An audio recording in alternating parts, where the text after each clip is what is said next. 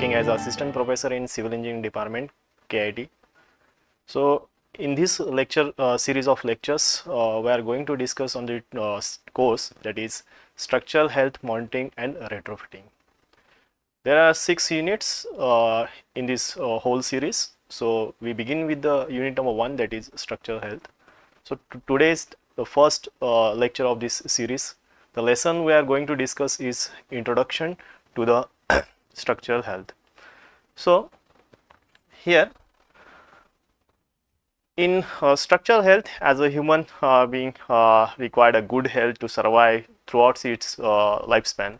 The same as a structure, that is any building or the bridge or any constructed infrastructure requires a good health to sustain throughout its service life. So health, that is structural health, refers to overall condition of integrity of that building or bridges or any constructed type of infrastructure, which ability to perform an intended functions safely throughout its service life. So why did this structural health or maintenance or maintaining the good structural health is important? Because of the safety, durability and functionality of the structure, whether it is residential building or commercial building or any public structure or infrastructure projects, to sustain in any environmental condition also. So if the structural health being poor or poor structural health can leads to the failure or posing risk to the human life and leading to the significant financial losses. The financial losses due to its maintenance or maintenance cost in routine maintenance or yearly maintenance, whatever the annual maintenance. So whatever the losses to the owner at a higher end. So here structural health is very much important and plays vital role in the construction industry to maintain the life of that building. So next point, that is what are the different factors which affect the structural health. So there are few factors on the basis the structural health get affected. So first factor, that is environmental factor. In environmental factor, whatever the structure, building, bridge or any infrastructure projects which we stand in a environment which faces different environmental factors, that like temperature variation, then moisture and humidity and wind load. So due to the temperature variation, whatever the steel structure or a concrete structure undergoes the contraction and elongation, expansion and contraction. Then in case of the moisture and humidity condition of an environmental factor, whatever the structure undergoes freeze and thaw condition, if the moisture, if we consider the moisture, most of the time the structure get leads to the permeability issue. So in another factor, environmental factor, that is wind load. So every structure is while designing, every structure is considered for the wind load, and different envelopes are considered while designing, but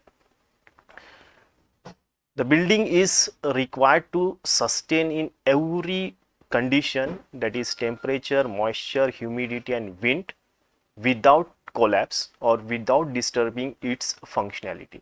So these are the major factors which affects the structural health. So higher temperature creates the cracks in concrete or whatever the expansion and contraction issue. Moisture and humidity creates some surface defects of the concrete structure and wind load, which creates some issue regarding its integrity and stability. So next factor, that is material properties. So again the quality issue of the material which involves in the manufacturing of the product like concrete. Concrete is a major material used in construction industry. Here we are discussing about the same. So in consideration of the material property, so its health is basically depend on the what type of material we used, what are its physical properties, what are its chemical properties. All these are considered while planning of the project also. So here the material property, as the aging, the material get degrade, or also by its utilization the material get deteriorate and the structural health get affect. So again, the second point, that is quality of construction material, like physical property, chemical property. What is the, in case we consider a rebar or a steel or reinforcement, so tensile strength is a major factor. We consider concrete, then compression strength is a major consideration of material properties. So every material have its own properties, possess own properties, requires for functioning of the building components. Then next factor which affects the structural health, that is design and consideration. So that there are two main points in designing consideration, that is design flaw and construction flaw practices. So in first design flaw, that is there is some mistake while designing the whole structure by the structural engineer, like the misconduct of the any procedure of the designing procedure of the structure. So different clauses not considered, or different condition, loading conditions, or whatever the analysis done by the structure engineer may be wrong at the time of the initiation or the planning. So due to that, the design flaws are occurs and which affect the structural health. That here is the third, whatever the picture shows, the column get collapse at the overlapping. It's the major issue in a design flaw, because there is no proper overlapping provided, proper stirrups spacing provided with the column, and which occurs or which leads to the defects like cracks, collapse, buckling, and twisting also. So that happens due to that components unable to sustain the loads coming from the upper floor. Here the second point, that is construction practices. Whatever the two figure, first figure, what is the corrosion, cracks, and exposure of that reinforcement, this is due to the bad construction practices. What are the second figure, that shear wall, which is a honeycomb like structure, or not proper concrete get compacted at the corner of that shear wall. So due to this, whatever our consideration while designing this project or designing this component is totally failed due to this construction practices, because the combination of that concrete and steel is not up to the mark, up to the limit. So these factors which affect the structural health, design flaw in construction practices, which leads to the cracks, then exposure to the environment, reinforcement exposure to the environment, which affect the structural health. Then the last factor, that is usage and load patterns. So every building is planning at its initiation stage, that is conceptualization or concept of that project, and at that stage the project is considered for specific purpose. If we consider the project is for residential purpose, then it will be used throughout its life for the only residential purpose. If we consider it is industrial building, then it again behave or utilized by the occupants or by the whatever the habitants or by the workers for that purpose only. So here the factor which affects the structural health due to the usage and load pattern, there is changes in usage. Like for example, if we consider a floor is considered only for the habitat purpose, okay, that is a residential building, and we consider some load for the furnitures also, but due to the some changes from the client or from the users or from the habitat or occupants, here that utilization is changes by its or by different practices. They replace that furniture by the different products, heavy products, and whatever the floor we design, whatever the slab we design cannot sustain that load, and due to this condition which leads to affect the structural health. The second picture shows the example of overloading in a staircase area. So that members, whatever the stair flight and the landings and the columns and supporting beams, that get collapsed due to the overloading. Structure deterioration mechanism, how the structure get deteriorate. So deterioration by means of corrosion of reinforcement, as picture shows the exposed whatever the rebars or reinforced get corrode in a brown color over there. So which ultimately weakens the capacity of load carrying capacity of that member, that is the beam. Whatever the bottom picture shows here, the first is the beginning of rusting of that member or a rebar. So rebar which is in contact with the moisture get corrodes and the iron oxide creates, then which leads to the cracks and surface get spoiled. So here before corrosion, the first figure is accurate and we require to maintain this throughout its life, but due to the buildup of the corrosion of the product, the cracks create, and once crack create, the further surface cracks and stains appears on the surface, which the first alarm, that is the structural health is not good. Then at the last step, eventually the spalling of that concrete and the corroded bars get exposed, which leads to the deterioration of whole member. So what are the different causes of this deterioration? So when the reinforcement get contact in an environment or in contact with the water, this condition happens.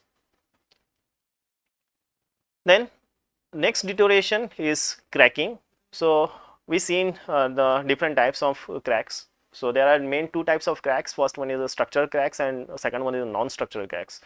When structural cracks are very dangerous in comparison with the non-structural cracks, because the non-structural cracks we can repair easily and which cannot directly affect the load carrying capacity of that structure. So here are some types of cracks and the causes of their consequences. What are the cracks are due to the plastic settlement, plastic shrinkage, then early age shrinkage, the contraction, crazing, alkali aggregate reaction in that ingredients, then shear in between the components, flexure, thermal shock, kickers, and whatever we provide the tie rods, due to that the deterioration happens. So here the different types of crack, like corrosion cracks which appears on the surface beside the stains, then diagonal cracks, then horizontal cracks to the columns, and splitting cracks. The splitting cracks happens in the columns, at the overlapping section. Then horizontal cracks and diagonal cracks we can seen at the part of the joints of column and beam at the corner also.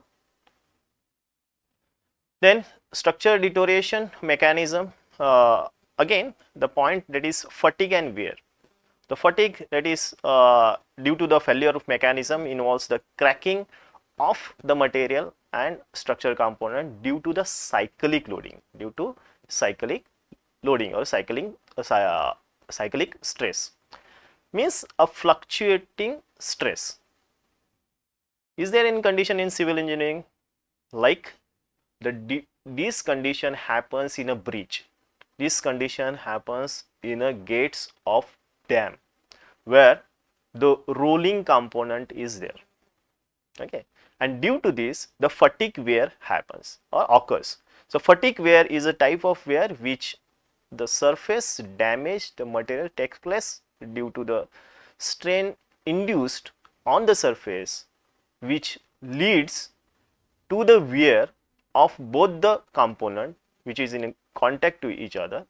So that depends upon the particular number of cycles to a certain critical limit. Whatever the picture shows, the rolling motion of the heavy member on the surface which fragmented creates the some wear of the surface and which affects the structural health. This is the one type of the structural deterioration. The next part, that is structure, importance of structure monitoring.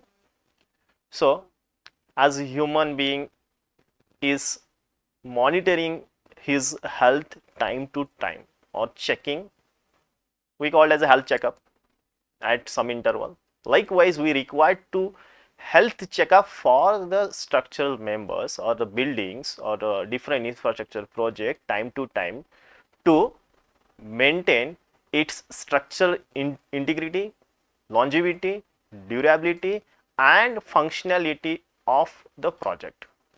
So importance is very for importance of that structural health and monitoring, in which we are going to discuss how it important and what are the benefits of SHM. So here structural health monitoring system provides the valuable insights into the condition of structure, enabling planners to make better decision regarding maintenance and helps to ensure the safety of the structure inhabitants.